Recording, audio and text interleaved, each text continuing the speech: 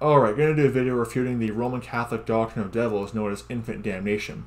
In the Roman Catholic Church, they believe in this heresy of infant damnation. It basically states that unbaptized infants, or infants born outside of Roman Catholicism, go to hell. They also believe in the wicked doctrine of devils, that aborted babies go to hell as well. You know, this is Roman Catholicism for you. This evil papist damnable doctrine of devils is so blatantly anti-scriptural, and I'll show that right here. So let's get into the scriptures that the Catholic Church will not show you when it comes to refuting this wicked heresy of infant damnation. First of all, sin is not imputed when there is no law. Romans chapter 5, verse 12 to 13 says, in the verse there, "Wherefore, as by one man sin entered into the world, and death by sin, and so death passed upon all men, for that all have sinned. For until the law, sin was in the world, but sin is not imputed when there is no law." Okay. And a good cross-reference is also in is Romans chapter 4, verse 15, 1 Corinthians chapter 15, verse 56, and 1 John chapter 3, verse 4 is some good cross-references on this matter. So sin is not imputed when there is no law. Plain and simple. Okay, the law, by the law is the knowledge of sin is what the Bible says. Romans chapter 3, verse 20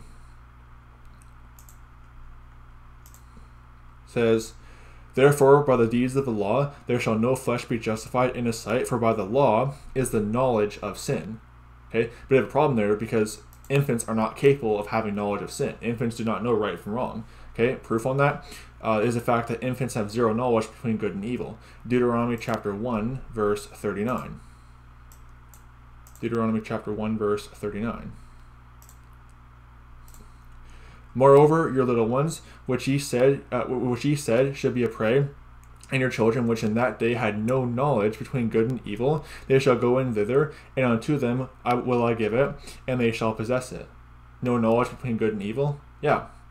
And if you have no knowledge between good and evil, the thing is that, I'll put it this way, since infants are not able to know right from wrong, they cannot be condemned against the law, and thus can't be sent to hell. Because it's unjust to condemn somebody against the law if they're not able to understand right from wrong. Okay, that's what the Catholic Church fails to understand in this regard. And more proof on that, the fact that infants can't be sent to hell, is the fact that when David's child died, he knew he would eventually go be with him and see him again in heaven. Okay, 2 Samuel chapter 12, verses 22 to 23. 2 Samuel 12, verses 22 to 23. "And he said, While the child was yet alive, I fasted and wept, for I said, Who can tell whether God will be gracious to me, that the child may live? But now he is dead, wherefore should I fast? Can I bring him back again? I shall go to him, but he shall not return to me." I shall go to him. See, David knew he would go see his child again in heaven. Now, if the infant went to hell, because he was, I guess, unbaptized, when David says, "I'll go be with him," that would mean that would basically mean that David went to hell, if we're going to be consistent with the Roman Catholic heresy logic right here. More proof is the fact that Jesus Christ himself made it clear that children are safe in the Lord, and when referring to children, he says, "Theirs is the kingdom of heaven." Matthew chapter 18, verses 10 down to verse 14. So Jesus Christ himself refutes this damnable doctrine of devils of Rome of infant damnation. Matthew chapter 18, verses 10 down to verse 14. "Take heed that ye despise not one of these little ones, for I say unto you that in heaven their angels do always behold the face of my Father which is in heaven. For the Son of Man is come to save that which was lost. How think ye, if a man have 100 sheep, and one of them be gone astray, doth he not leave the 99, and goeth into the mountains, and seeketh that which is gone astray? And if so, that he find it, verily I say unto you, he rejoiceth more of that sheep than of the 99 which went not astray. Even so it is not the will of your Father which is in heaven that one of these little ones should perish." So right there, Jesus Christ refutes the Roman Catholic heresy of infant damnation. More scripture on the matter. Matthew chapter 19, verses 13 down to verse 14.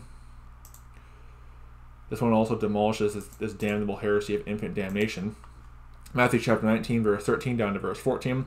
"Then there were brought unto him little children, that he should put his hands on them and pray, and the disciples rebuked them. But Jesus said, Suffer little children, and forbid them not to come unto me, for of such is the kingdom of heaven." But I guess if we're going to be consistent with Catholic logic, I guess Jesus was in error for saying that. See, the heresy of infant damnation, it's basically the fruit of baptismal regeneration, essentially. And baptismal regeneration and infant damnation in and of themselves are pagan doctrines that come from Babylon, ancient Egypt, and Hinduism, and all these other false religions.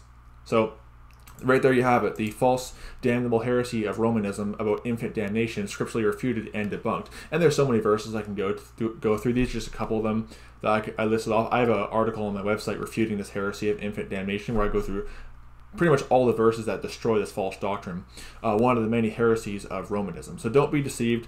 May the grace of our Lord Jesus Christ be with all the brethren. Goodbye.